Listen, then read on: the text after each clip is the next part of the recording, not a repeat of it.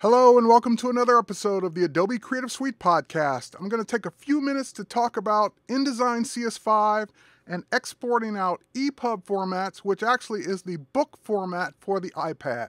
I've written my first iPad book or iBook. It's called 25 Tips for iPad. So let me talk about how you would do this inside of InDesign. So the first thing is when you create your new document, it really probably doesn't matter too much about the size. But let me talk about what I did here. I created a 5.5 by 8.25, which it will do the math for me, book that is facing pages and tall. Once I did that, then I basically created the cover. Now the cover itself has to be one thing, one graphic. I did mine inside of Photoshop. You can do yours inside of InDesign, but you can't put the individual pieces here because of the way the ePUB format works. So stop thinking about the way you use InDesign today from the standpoint of you can put anything anywhere you want because of the restrictions of the ePUB format and all the various readers out there. So this is one graphic in one frame, however you want to compose that graphic. Now, the next thing is I left the second page blank. And the third page I also left blank because that's the page that was going to be my table of contents. So once I was done with the book, I used the table of contents feature inside of InDesign to generate the table of contents from my heading 1 style sheet. So that's the next thing is you're going to want a table of contents, although that table of contents won't actually appear in the publication itself. It will be a part of the navigation of the publication. So that's an important distinction. So you won't see that in the actual book, but it will be there in the sidebar for navigating. Then the next page is blank, and then this is where the actual book begins. Now, if we look at the Pages panel, we can see that my master pages are master page A up until that first page of content for the book. It's master page B. And what I did was I put a default text frame on master page B that will basically auto flow or basically create new pages as I create content. So if we go here to the type preferences, there's the smart text reflow inside of InDesign CS5 that will automatically add pages as I fill them up. So think about it just like a word processor. As you begin to type, it will add more pages as necessary. Now, speaking of those pages, on this page there is a headline and body style. So if we double click here in the headline, it's called heading 1. If we click here, it's called body copy. And I think I might have a heading 2 for the subheads. The main things I needed here were heading 1 and body copy. Everything else is optional. Now what this means is that it will basically, or I shouldn't say the word basically too much, but it will use your headline for your table of contents, and also there's a special feature inside of CS5 now that will use that to be your page breaks. So what I wanted was every headline to be a new page. Now let's do the next thing here and let's talk about the graphics themselves. The graphics are actually inline graphics. Again, InDesign lets you put anything you want anywhere you want, but the ePUB format isn't as forgiving.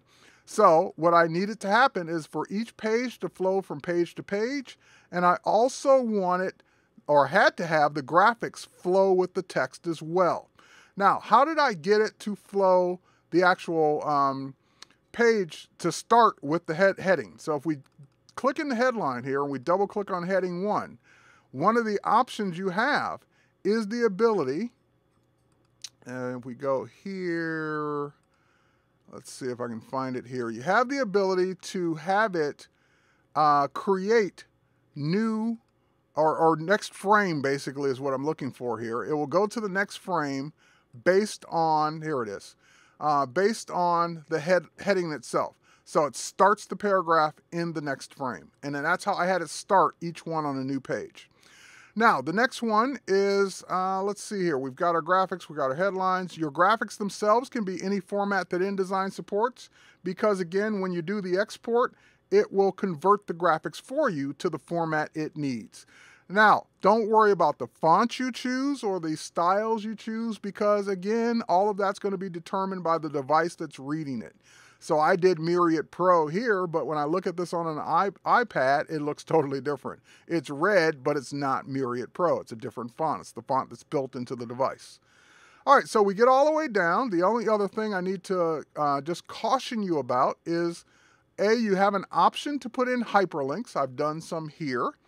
But those hyperlinks, you have to be concerned about how long they are. For example, at the beginning of the document, I have some hyperlinks to my books on Amazon, and those links are extremely long, and I got an error when I exported. It took me a minute or two to figure out that the length of the links were causing the problem. So I just used a URL shortener like tinyurl.com or bit.ly to shorten those URLs for those links, and then I was able to put them in just fine.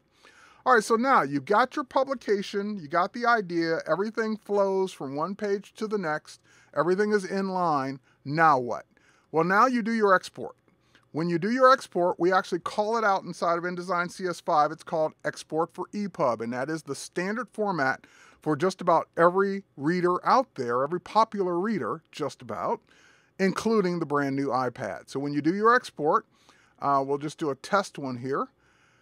You have 3 panels. The first panel is pretty much checked off the way you want. You do have the option of viewing it after you export it in our free Adobe Digital Editions player that you can test your ePUB in. And your images, again, will be formatted automatically. And the only option I chose here was to do high quality instead of medium quality for my JPEGs. It'll make them a little bit bigger, but it'll make them look a little bit better. Now, last but not least on this last panel, the one thing you definitely need to be concerned with is it's unchecked by default. You want to check include table of contents entries because, again, this is going to be your navigation. And you want to use the new option in CS5 of use the first level entries as your chapter breaks. This is what actually takes my headline and makes it a new page inside the iPad or the device. And then this last one, suppress automatic entries for the document because I don't want it to put in its own navigation because I've done my own with the table of contents. So once you've done that, you hit export and it's amazingly fast. I mean, it happens so fast I think something's wrong. It's done. All right, so now let's go out on the desktop and see what we got. There's our test. And here's the one I did earlier, so we'll just get rid of the test.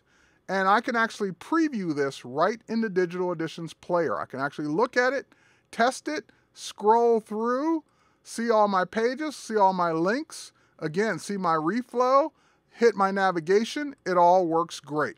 All right, so now let's quit out of the Adobe Digital Editions player and let's talk about the iPad or getting it onto the iPad. Of course, that happens through iTunes. And basically, you bring up iTunes.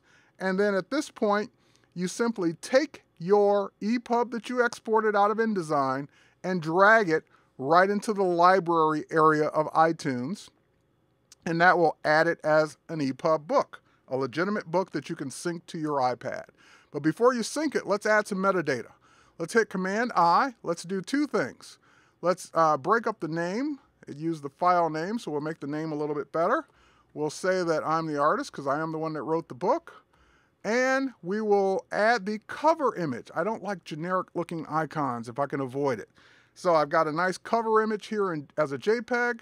We'll just choose that, click OK, and now there is my brand new first created ePUB document ready for any digital reader, and including the iPad. It will actually show up in your iBooks application the next time you sync your iPad.